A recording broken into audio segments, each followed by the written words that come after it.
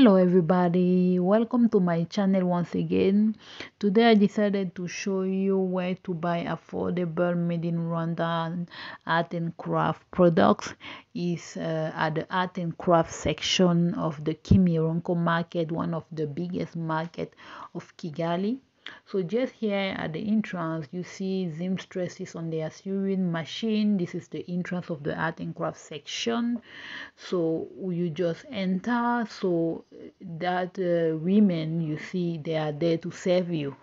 So when you enter, you see different, or should I say, numerous art and craft products. Vendors sell like African clothes, purses made from African fabrics.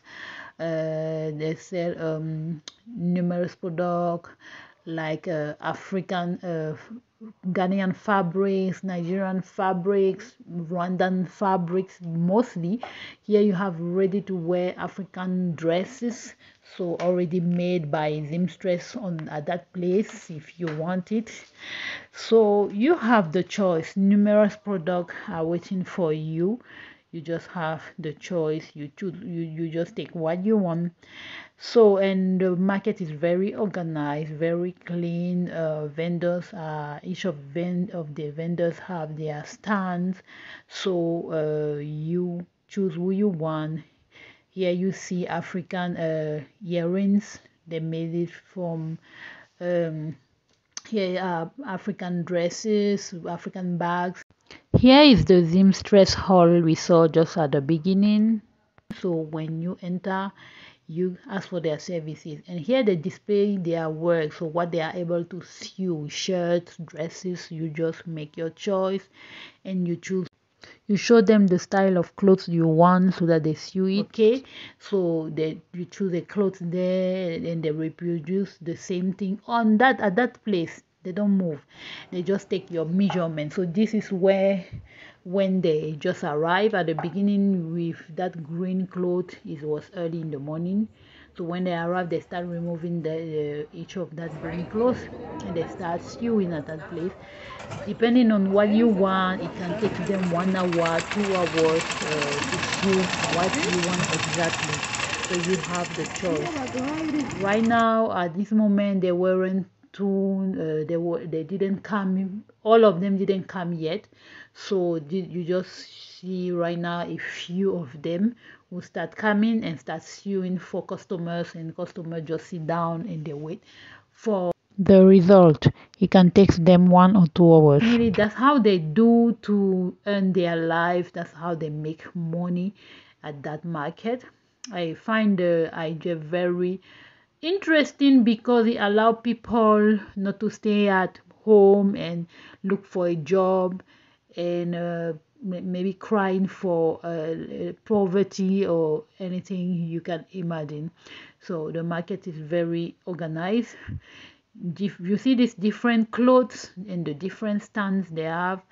You see all of them, they are focused on their work. They just do what they have to do, definitely.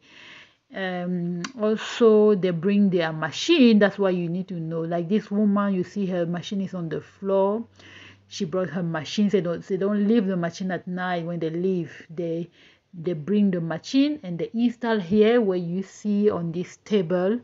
You see this machine, I find it very interesting because it's one of the first sewing machine in the past we use, and they still use it. And I think it's very strategic because they don't spend electricity. They just rent the place in this section, and they sew people's clothes. They don't spend no electricity like the new modern machine people use right now. And when the machine is poor, they can call a technician. So like right now, you see this woman, her machine has a problem, had a problem, and she called a technician.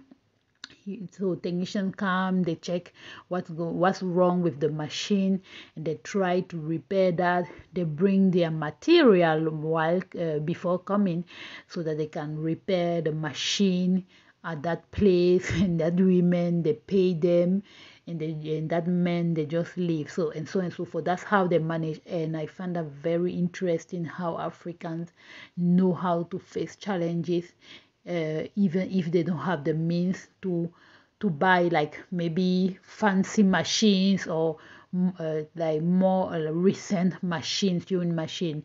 Yeah, this man was also trying to repair the machine of another woman. I didn't show his face. No, some of them they don't want you to record to show their face. So he was trying to repair the machine of that woman, and she was just waiting so that she can continue her work. So that's the lifestyle in Rwanda. You see how it's interesting. So when they finish sewing, you see the result. So when they finish doing, the customer is ready to take his clothes and go back home. Simple. So that's how these people make money, these women make money. Okay, guys, these are the art and craft products I was able to buy at the market. So it's 100% made in Rwanda. So you see how creative they are. This is a decorative flat basket. It's supposed to be hung on the wall. You see, you hang on the wall, and it's a set, so you can hang the three uh, products on the wall to make your wall as decorative as possible. This is an African cloth. This one I was able to buy it at 15,000 Rwandan franc, but I think they charge me 20,000. You can negotiate, and you can always negotiate. So I was able to get it at 15,000.